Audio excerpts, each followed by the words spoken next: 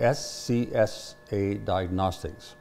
And the acronym stands for S is sperm, C is chromatin, because we're measuring, chromatin is DNA plus protein. We're measuring those two factors, and then structure means the structure of DNA and protein put together, which is obviously has to be appropriate in order for the sperm to function properly. A is for assay, as you might expect. Yeah. The company actually was some time ago, but we didn't commercialize until 2003. Yeah. But what's sort of different from us is that I was the father of this concept of sperm DNA fragmentation, and it was derived initially from my work when I was at co-faculty with Sloan Kettering Cancer Center in New York and Cornell Medical School. I was challenged with the question: is it possible to measure DNA damage in sperm from men undergoing chemotherapy? These men and couples are obviously very concerned, knowing that chemotherapy drugs are very damaging to DNA. So when they wish to have a child, they're concerned whether enough damage has been made or they might have a failed pregnancy. The sperm is, well, for chemotherapy, obviously, chemotherapy agents break DNA, right? Then there's now considerable evidence that various environmental factors cause DNA damage. For example, we did a study in Mexico from pesticide operators, young guys who had a very high level of damage just from the exposure to the pesticides. We did one study in the Czech Republic, Teplice, it was a valley town, had a very high level of air pollution from the industrial smokestacks, and there was a high level of infertility and miscarriages. I joined an effort with the EPA and the Czech government, and we did a 2-year study, and it turns out that the standard semen parameters were not significantly changed, but our data showed that there's a significant amount of DNA breakage, which is likely the cause of the particular pollutants. A couple who's experienced infertility, usually the wife goes to the reproductive endocrinologist first and to various tests, and then it's usually just they send the husband over to the urology clinic for standard semen analysis. This analysis consists of light microscope assay for sperm count, motility, and morphology. However, the light microscope is looking at just the exterior of a cell. We're looking inside the genome, which is obviously half of the genome of the embryo. And we're looking for DNA damage or DNA strand breaks. And if a DNA is broken in a region of a gene that's necessary for paternal information for the embryo to grow, if that's broken, then the embryo dies. These last 50 years or more, almost all of the problems with having a pregnancy, miscarriages, and ironically, not having a boy is all the woman's fault. and that today is almost 50-50. So that we let the hook off the women in part by saying, hey, it's not all your fault. The man also has almost a 50% responsibility for a failed pregnancy. So in fact, today, roughly 20% or 1 out of 5 couples now are in that category of infertile. So it's a huge problem. That's many millions around the world. Samples come from a clinic. The man has a certain level of damage. He says, okay, now what do I do? And there's various things. One, we send the man to a urologist who checks for what's called a varicocele. A varicocele is an abnormal valve in the blood flow to the testis. And of course, this reason men have a scrotum is that the testis should be 2 degrees cooler than the body temperature in order to make good sperm. So if this blood flow causes increase in temperature. So that can be fixed. We have several studies from our lab where we have identified men with a varicocele and a high level of DNA fragmentation. They fixed the varicocele, and from our studies and another study in other studies in Montreal, Canada, they show that that's fixed and the pregnancy rate has increased. Most of the environmental problems can be the body fixes them as long as it doesn't make mutagenic damage, permanent damage to the DNA. Other things like radiation, X-rays, and some of those, can make permanent damage. And we know of cases where even from chemotherapy, it's, the sperm are totally, the stem cells are totally damaged, there's no recovery. We have worked with cancer patients, and cancer patients that come in usually have a deteriorated level of sperm DNA quality just from the disease itself. And so these samples are often then banked, and then later on, a year or two, hoping that the chemotherapy wasn't severe enough so that they will then have normal spermatogenesis come back. We compare the sample at that time, so it'll be 2 years later, with the sample that was frozen. And whichever's one best, they then may use for trying to have a child. With regard to other fixing, I mean, I'll back up and say, there are some clinics that say, we don't care what the problem is, how it is, we're going to use this new innovation called intracytoplasmic sperm injection, which stands for ICSI. They simply find a sperm, inject it into the egg, and they say if you got a sperm, you fix the problem. Not true. Although that's an efficient way of causing a pregnancy, there are ways that you can fix this problem so you still have the child naturally. And that would be things like reducing body weight, BMI, eating properly with emphasis on antioxidants. This is as you see in the cereals and stuff today, has this kind of antioxidants because the bottom line of damage is caused by what's called oxidative stress. We live in an oxygen environment, and we need that, but there's a downside to that of having free radicals coming off of that by just the oxygen or by other factors, and it's the free radical that breaks the DNA. So we have a patient lifestyle, BMI, some medications can cause a problem. They can go off of those for a while and then come back on again while the sperm quality improves. And fixing the varicocele, and that's the primary suggestions to a doctor to fix the patient that has this problem. In talking about oxidative stress, it is the factor that is probably responsible for aging. And the testis is no exception, so that with age, one might expect that to have increased damage. We did an extensive study with the Lawrence Livermore Laboratory in California with 100 men who working there or had worked there, non-smokers and healthy lifestyle. And this question was simply, what are the changes with sperm with age? A 20-year-old typically has like 3–4% of sperm with fragmented DNA, which is minor and okay. That increases every year. And we found that on the average, when a man reaches 50 years of age, that he will have 25% of the sperm with fragmented DNA. This is the clinical threshold. When a man has more than 25% of sperm damage, we say he's statistically placed into the category of a longer time to pregnancy, more miscarriages, or no pregnancy. But men are much more heterogeneous than women. I mean, for women, when you get that 36 to 40 years age, their ovaries sort of just shut down. We have men that, for whatever reasons, for their own natural self-defenses, we hear of men that 80 years old and 70 years old father a child. But that's also putting it high on the risk side. What happens sometimes, the scenario, is that the older man will come with the younger new wife to the doctor and says, we're trying to have children. The doctor says, well, sir, have you had any children before? Yes, I have 2 children. He may say, oh, you're fine, you're fertile. he had his children when he was in his 20s.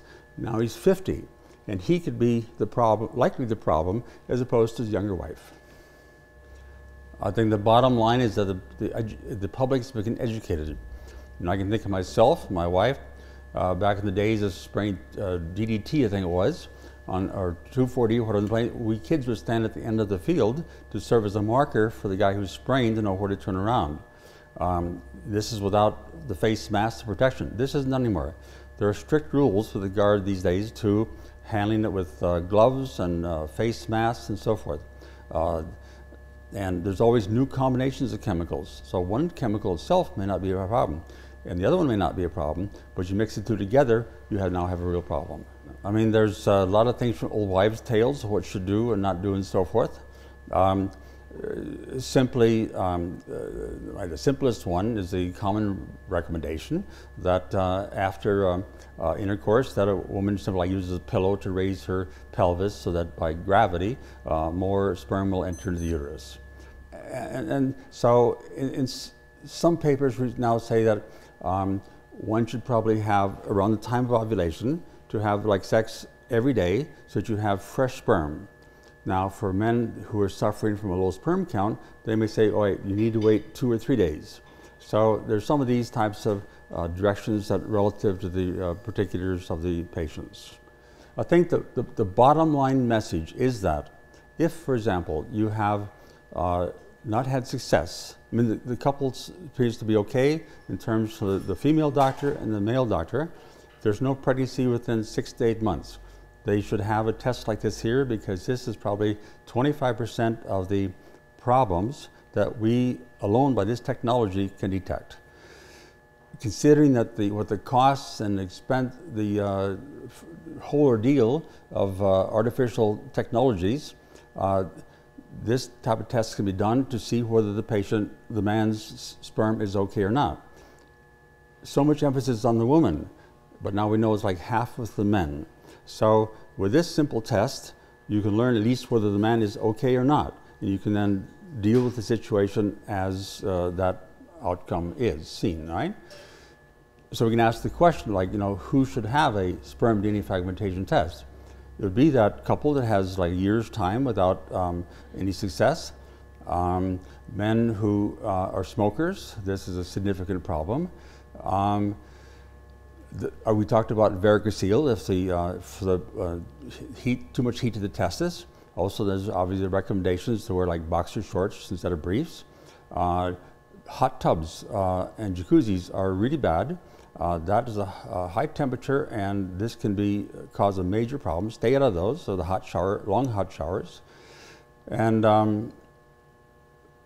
I guess it's not just good lifestyle, but including nutrients that contain a lot of antioxidants. The primary person could go to is the women's clinic at Sanford Clinic in Sioux Falls, Dr. Keith Hansen and Dr. John Branian. They do these tests there, and then, in fact, they collect the sample, and then every week they send those samples up to us to measure, and we report back to them. We're sort of the grandfather of the whole concept of sperm DNA fragmentation. We started this way back in 1980. It's Memorial Sloan Kettering Cancer Center. And at that time, my boss wanted to immediately go to the human clinic. And I said, no, I don't really understand what the test is measuring. I want to have full confirmation, quality control to understand what it's about. So when I moved here to South Dakota State University in 1983, we ran more than 100,000 sperm samples from the livestock, mouse model systems and so forth, in almost every ways, clinically and biochemically, to say we are absolutely certain this test is solid as gold. So that's what we commercialized then in 2003, and success brings competition, which is a good sign. And now there are probably about 3 different tests that say they can do the same thing. They use much of our data to help back their statements up, but but we're still known as the golden assay. we have this laboratory here, which we have about 100 clinics or so sending samples to us around the States, North America, and also internationally. But we also have franchises in Paris, London, Sweden, Denmark, Rabat, Morocco, Coimbatore, India, and Australia. Some of those, they send samples directly to us. Some of those, their technicians come here, they're trained for a week, and we're sent back, and then we do quality control to make sure they're doing exactly right, because the differences between being in the category of okay to being subfertile or infertile is too narrow to have any mistakes. In order for them to say that they are doing the SCSA test, they must, we must exchange samples like once a year for like 10 samples, and if the data isn't exactly the same between the two laboratories, then we will try to figure out what the problem is to make absolutely certain that the results are correct. As far as the process, most of our samples are received from clinics, a sperm lab probably for standard semen analysis, and then they will then take an aliquot of that, put it into a little vial, and then flash freeze it, put it in liquid nitrogen or dry ice, send it to us, and then we measure that sample within a day or so. We send the data back through a secure website, so the doctor will have the results within a couple of days. When the sample comes in, they are then placed into a liquid nitrogen tank, which are held there until it's time to measure them. The sample is taken out, thawed, the sample is diluted to the right sperm concentration, and then the critical step is that we treat the sperm with a low pH for 30 seconds. This low pH then allows the double-stranded DNA, where there's a break, to open up. We use a dye called acridine orange. This integrates into double-stranded nucleic acid, normal DNA, and it fluoresces green under a blue laser light. However, if it's broken, then the acridine orange stacks on that single strand, it collapses into a crystal, and when that blue laser light hits that, there's a metachromatic shift to red fluorescence. The more red fluorescence, the greater the amount of DNA strand breaks. And we can quantitate both the number of sperm that have the strand breaks and also the extent of strand breaks. What's totally unique here is that we measure the individual cells, 5,000 sperm per sample, and we can tell what every single sperm has with regard to its integrity of DNA. We can physically sort out by the flow cytometer a group of cells, so we wonder what are they about. We've done that to show that they have other characteristics, like the different morphologies, different means of various sperm factors, to ask what is it that's about these broken DNA strands. Just a simple biochemistry factor that acridine orange will simply, as it goes into double-strand DNA, and the single strands, it also is attracted to just ionic attraction, and it then stacks along that single strand, because there's no double strand to intercalate. Then it collapses into this crystal, and then the blue laser light hits that and causes a red fluorescence. Every single dot is a sperm, so that some other labs say that, well, we measure individual cells. There are some assays that were taken up after our pioneering work, and they say measure only 50 cells. And they say that those 50 cells, we can look at the amount of DNA damage, but we also measure that in individual cells on a scale of 1,024 on the x-axis, 1,024 on the y. So we have two parameters that define that cell exactly with the amount of DNA damage. And then we have 5,000. So the statistical robustness of allowed by the flow cytometer of measuring like 5,000 cells per sample just is so superior to those that are doing from 50 to like 200 cells, and the odds are so much greater that our results are more precision, especially relevant when the window is so narrow with regard to what's good and what's not good for the diagnosis and prognosis and recommendations to the infertile couple. The primary instrumentation is the flow cytometer, And that was developed way back in the 70s. In fact, our laboratory in New York was one of 3 laboratories that helped develop this instrumentation. So it was initially designed for trying to do pap smears results from it, but it's now useful for many things. So these are just standard instruments. The primary use for them in medicine today is looking at the presence of antigens using tagged antibodies. In fact, you can now measure like 8 parameters per cell at rates of like 1,000 per second. So you're making 8,000 measurements per second on your pathological specimen. What makes us stand out is that we have a process that can be done on other computers. However, we do have a proprietary software. This proprietary software takes the data, which is on just amount of red and green fluorescence, and it puts it into an algorithm that then presents the cells in a different orientation. And this allows when taking a frequency histogram of this orientation, one can be much more precise with regard to the actual number of cells that are damaged. So we estimate that we have some competitors that try to use our assays, probably published, but they don't have their proprietary software.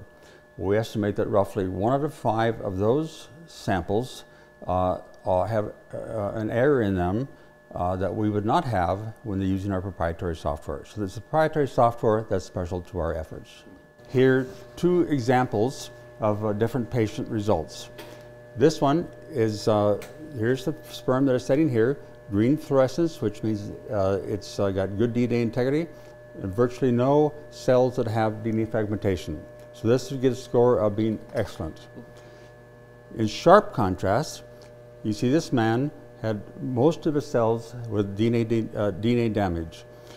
This could well have come from a couple that had experienced like 4 or 5 miscarriages, and the likely reason for the miscarriages is that the egg does not discriminate against the sperm that has fragmented DNA.